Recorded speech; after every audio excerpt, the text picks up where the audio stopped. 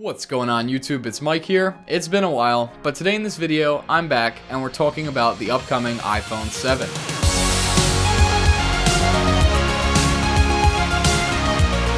So it's a new year and that means a new iPhone isn't too far away. To be exact, it's 8.5 months away. And that time is going to go pretty quickly, and it's a matter of fact that we're already seeing a bunch of rumors pile in about what is going to be featured on the next new iPhone. Now, I'm going to break down everything we're going to be talking about, but there's a few key things. The first thing is the headphone jack, the 3.5mm headphone jack being completely eliminated, a thinner, more sleek design with a possible new material used for the back other than the current aluminum, an upgraded A10 processor, and of course the two screen sizes, but potentially bigger than 4.7 and 5.5 inches. So first up is actually losing the headphone jack, and this is huge because the headphone jack has been present since the original iPhone that came out in 2007. Now there's a couple reasons why Apple wants to do this. The first major one, of course, is to make the device thinner, because that's the only thing that's keeping the iPhone at its thickness today. It's just because that headphone jack is so wide on the bottom. If it's eliminated, it can actually make the phone thinner, and when it's removed from the device, it makes more room inside of the device for more internal components. That could mean better battery or a bigger and better and faster processor. You could kind of go any which way with it. So what does this mean for us headphone users? It would basically work wired through the lightning port, and Apple would include earpods with, instead of a 3.5mm headphone jack on the end of the cord, a actual lightning cord that would be plugged in. Additionally, I think Apple wants to push wireless earphones as well, and it's been rumored that Apple's going to be making some wireless earpods that you would put in both ears, and there would be no cord that would connect to the two of them. So they'd be these little tiny individual Bluetooth earbuds that are also supposed to come with an included carrying case, which will allow you to charge them. They're gonna have a few hours of playback, and of course, since people won't be fully accustomed to using Bluetooth headphones yet, and those earbuds probably aren't gonna catch on too quickly, you're still going to want to charge your device while using wired headphones with the lightning port. So it's also been rumored that Apple's going to enable wireless charging with the new iPhone 7.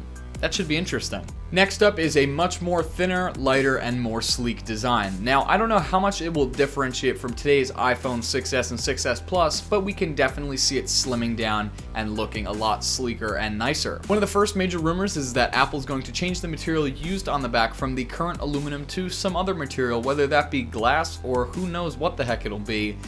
It will actually allow for the plastic antenna bands, which I always thought were just absolutely gross looking. It will allow them to finally disappear, which is great. And by advancing in-cell panel technology, there will also be more room within the device to actually slim the device down, making it thinner. There's also been rumors that water and dust resistance will be improved, as we saw a little bit of water resistance with the new iPhone 6s and 6s Plus. This is always a really great thing to hear, but don't go thinking you're going to be able to take a swim with your iPhone, because that's just not Apple-like, unfortunately. As for what the iPhone 7 is officially going to look like, or what we think it's going to look like, we just don't know yet. Not enough parts or speculations have leaked for us to kind of get an image of what it will look like, but you could probably imagine it to look a lot like a slimmed-down iPhone 6s. Moving on to that new A10 processor, which is supposed to be manufactured by TSMC. No Samsung involvement there, kind of like we had this year with the 6s TSMC Samsung mishap. It would strictly stick with TSMC. But this brings a couple things to the table which have been questioned about RAM between the two devices, the iPhone 7 and iPhone 7 Plus. While the iPhone 7 will most likely offer 2 gigs of RAM, which is currently featured in the 6s and 6s Plus, it's been rumored that the 7 Plus will actually feature 3 or even as much as 4 gigs of RAM, which is double what the standard 7 would be, which would be a huge selling point for the 7 Plus and convince people, of course, to get the bigger phone, as Apple wants to more transition into selling bigger phones. The new A10 processor would, of course, be the fastest on the market, that is before they introduce any new iPads later that month. But it would make it the fastest, and I can only imagine, considering the 6s and 6s Plus are so speedy today with their A9 processors. It's also been rumored that there will be a 256 gig storage option for the 7 Plus, while the standard 7 will only be available up to 128 gigs. Apple, why don't you just cut off the standard 7 altogether and just put out a 7 Plus? And keeping the two different phone sizes in mind, Apple will either stick with the 4.7 and 5.5 inch screen sizes, as Johnny Ive was discussing in a recent interview with 60 Minutes that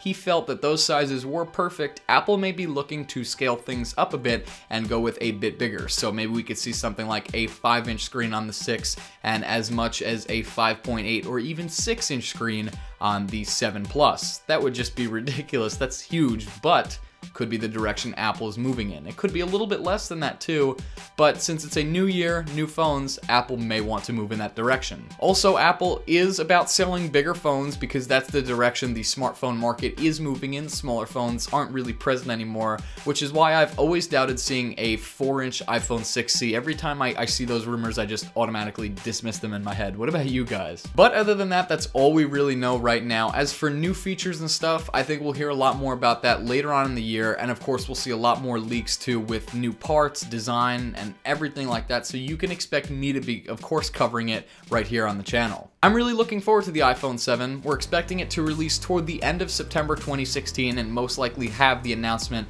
the earlier part of the month. Of course, we're expecting the iPhone 7 and 7 Plus. It's gonna be big. Anyways, guys, that just about wraps it up for this video. Let me know what you think down in the comments below about the iPhone 7. What are your thoughts? What do you think about it? Let me know down below. Please be sure to also give this video a thumbs up, especially if you're happy that I am back in making videos. And yes, I'm not kidding when I'm saying that. I'm really trying to get back into this now. I've missed you guys. And of course, be sure to click the subscribe button below as well for more content like this. That just about does it for this video, guys, and I will see you in the next one.